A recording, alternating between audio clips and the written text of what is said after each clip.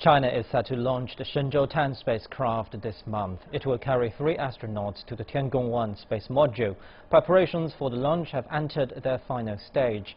Shenzhou-10 spacecraft has been assembled and Long March 2F carrier rocket has been transported to the launch site at Jiuquan Satellite Launch Center. Shenzhou-10 will conduct several missions in space, including rendezvous and docking with the Tiangong-1 space module. Astronauts will carry out experiments in the module. The crew has been doing simulator training on the ground and is now ready for the mission. The Tiangong-1 Space Lab has been brought down to a docking orbit and is ready for the rendezvous and docking. Meanwhile, search and rescue teams are on the job for the Shenzhou-10 mission. The initiation ceremony has been held in Shanghai's Waigaoqiao dock. Rescue ships number 101 and number 112 have set off to join others.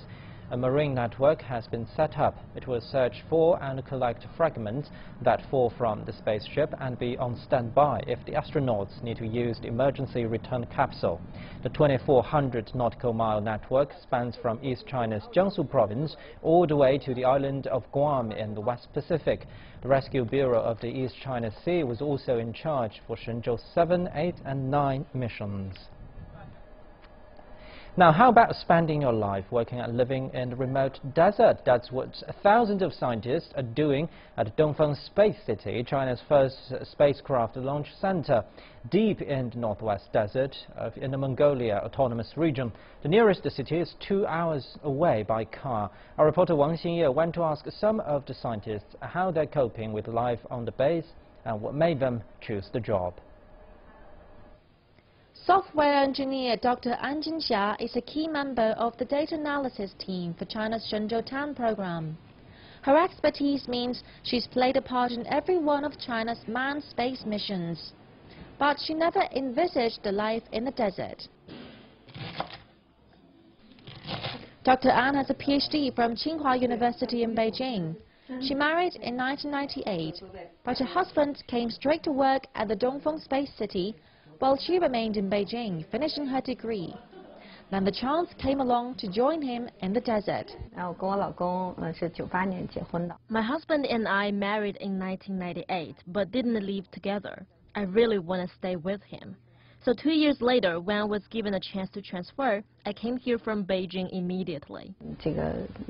She's now the mother of a 9-year-old. But it's not just family ties that keep her here. I like what I'm doing, and I enjoy working with those who've given a lot to China's space program. I feel proud to be part of it. Others arrived at the base by a different path. Qi Chudong joined the Space City's technological department last year as an engineer.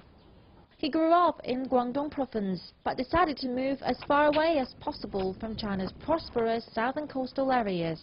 He says he was simply curious to experience a different lifestyle. Many young people find life here very boring, especially with the lack of nightlife. But I like the quietness here. I grew up in Guangdong and have been so familiar with urban life. Now I want something very different from that. There is not much entertainment in this small city. Some even say life here is dull. But people like An Jinxia and Qi Chudong rather enjoy the simplicity. They say the sense of achievement they feel from being a part of China's space dream can easily make up for what's been missing in their life. Wang Xinye, CCTV, Dongfeng Space City.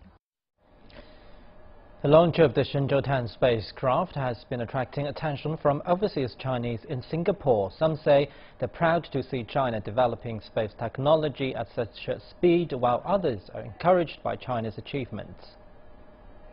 I've heard about it actually. It's quite impressive, this Chinese Central project. Well, I'm impressed. I'm actually very proud being Chinese because they have achieved in such a short time, much shorter time than what the US and the Russians did for so long. In fact, it makes you proud to be a Chinese anywhere you are. 作为一个亚洲人，也是海外的华人。As an overseas Chinese, it is amazing for us to hear about this great event. China has been gaining more international standing with impressive events like its achievements in space technology, as well as the success of the 2008 Beijing Olympic Games. China will soon hold a briefing about the launch of the Shenzhou-10 spacecraft at the Jiuquan Launch Center in the northwestern province of Gansu. For more on that, let's talk to our reporter Tang Bo. Hello, Tang Bo. What can be expected from the press conference coming up? Well, in about 1 hour, the press conference for the Shenzhou-10 mission will be held here, and this is the first press conference before the actual launch. And later this afternoon, 3 astronauts will meet with press, so the names of these 3 astronauts are expected to be released at the press conference later. And also, this will be the final mission of Shenzhou spacecraft to Tiangong-1, so we are eager to find out what's next and what are they going to do with the module, and are there going to be any new types of orbiters and launch vehicles. And also, what makes the mission this time so important and different is that it's going to testify some new technologies adopted on Shenzhou-9 mission, and to get more experience for mid-long-term flight of future spacecraft and space stations. Well, Tang Bo, how is the preparation for the launch going?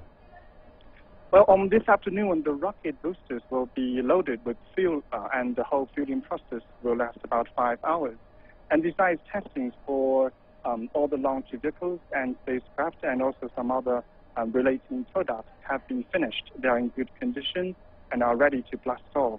3 astronauts have also finished all their testings and trainings and are ready to get launched too. The mission is expected to last for 15 days, longer than any other previous flight. And if conducted successfully, China's space program will be one step closer to fully master the rendezvous and the docking technology. Back to you. Thank you very much indeed. Our reporter Tang Bo at Jiuquan Satellite Launch Center. You're watching CCTV News. Stay with us.